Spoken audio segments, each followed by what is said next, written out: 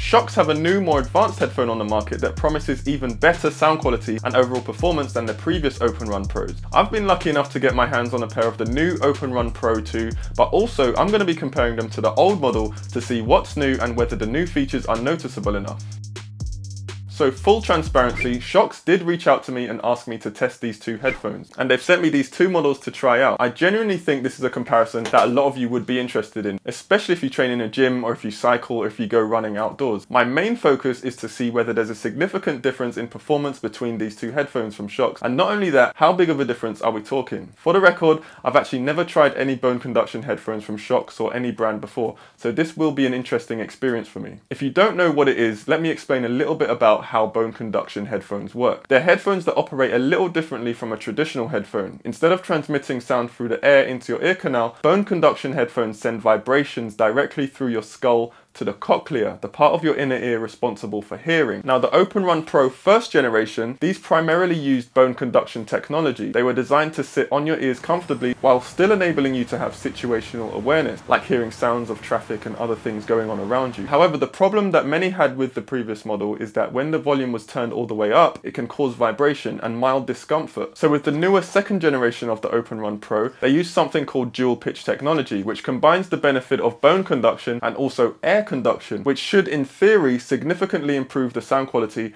while also minimizing the vibration that a lot of users complained about with the previous model. So are the new Open Run Pro 2 a solid option? Let's find out. Now I want to see if the new features are majorly noticeable in the new Open Run Pro 2. I think sometimes with the new release of any product, there isn't actually that much different in the newer version for there to be any real point in buying it. Sometimes you can get the older model and still have a good experience and of course save a bit of money. So with this newer model you get everything you'd expect, a nice carry case, quite hard and durable, but the first thing I've noticed compared to the older version is that charger. With the newer Open Run Pro 2, I noticed that it connects straight into a USB-C connection for charging. The previous model had a proprietary charger, so that's handy. You don't have to worry about remembering to carry an extra cable. USB-C cables are pretty much everywhere now. Before we go a little bit deeper and actually try these on, let's look at who would benefit from a headphone like these. Open headphones like these aren't really like your regular headphones or earbuds. They're special in the way that they enable you to enjoy your music without missing what's going on around you. I live in London and I've personally noticed a lot of people who run on the street wear these. I've also seen a lot of cyclists using these headphones. I think this is mainly because in these scenarios you need to be aware of traffic and possible dangers around you. That's a massive bonus. As I mentioned, they just sit on your cheekbones and they transmit the sound into your ears that way. So what's actually new? As mentioned, the new model's biggest feature is something called DualPitch technology, which is basically about the combination of bone conduction and air conduction in one headphone.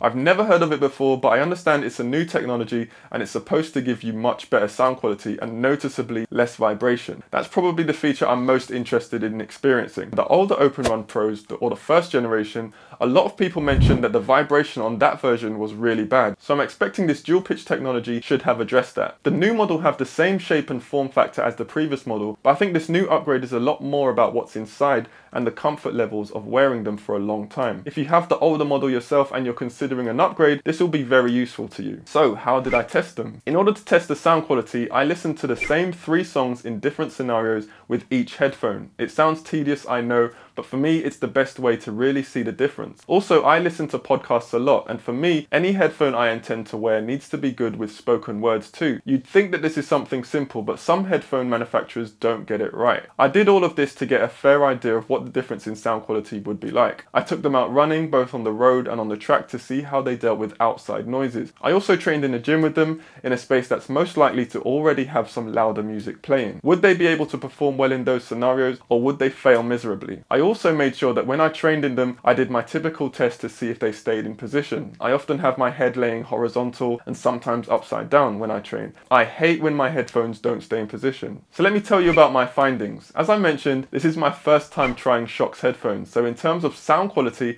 I didn't fully know what to expect, but the difference between the two was noticeable from the get-go. Both of these headphones look very similar, and their button placement is pretty much identical, so using both of them, switching them on, controlling your music is pretty much the same. But when you look closer, the tips of the newer Open Run Pro are slightly bigger. just a tiny bit. My assumption here is that there's a little bit more going on underneath to fix the obvious problem that was apparent in the first generation Open Run Pros. If you own or have ever used the older Open Run Pros first generation, you might already know this, but when I first tried them on and listened to music, I was surprised at the difference. The very first thing I noticed, and you might know about this as well, is that they vibrate a lot, so much to the point where it actually affects the comfort levels of the headphones. Let me explain a little bit more. This vibration creates a lot of distortion in the sound, so my music lost a lot of clarity. You can literally feel the vibration in your hand before you've even put them on. I personally didn't enjoy this amount of vibration. Definitely not to the point where it makes the side of my head tingle or feel irritated while I'm working out. And some of my favorite songs just didn't sound right, kind of distorted and messy. If sound quality is important to you,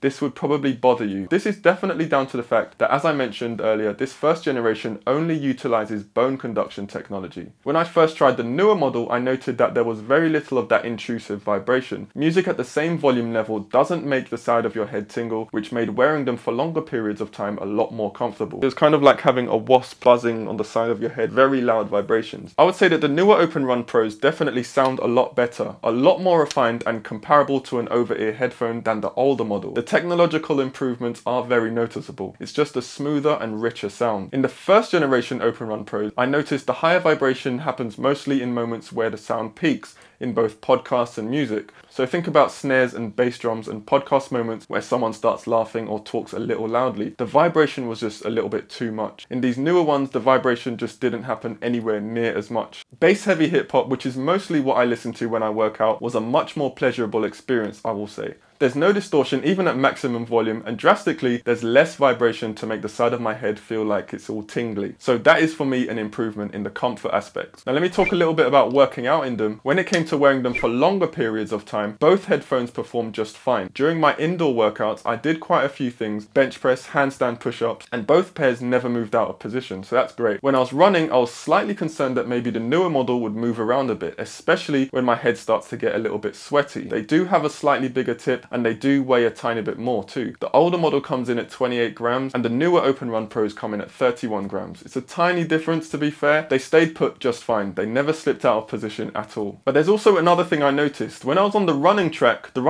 does get very windy, and it did at some moments drown out my music when I was wearing the older model. But I noticed with the newer Open Run Pro 2, it didn't completely drown out the noise of the wind. I wouldn't really expect it to because my ears are always going to be open, but I could feel it making a difference. My music in this scenario was a lot better with the Open Run Pro 2s. So overall, the biggest thing you will notice is the sound difference, without a doubt. Both are of course IP55 water resistant, so if it starts raining while you're out running or cycling, which it does a lot in London, you'll be just fine. So this is my conclusion. The most obvious thing I would say is that the first generation model vibrates a lot, and I'm actually quite surprised at how much vibration there was. After I tried the first generation Open Run Pros, I looked into it and I did notice a lot of people complained about the vibration problem. So it's good to see that they've addressed this quite comprehensively in the newer model. Even though they have the same comfortable fit that stayed in place and could be worn for a long time, that tingling from the vibration did get very annoying for me after a while of wearing them. The newer model is definitely a big improvement. All of the music I listened to on them sounded better. Definitely a richer and fuller sound, even when turned all the way up. If you've tried the Open Run Pro first generation, do drop a comment and tell me what your experience has been like, and if you're going to go for the sequel. If you want to know more about these headphones from Shokz, scan the QR code here or click the link in the description. With that being said, thank you for watching, and I'll see you on the next one.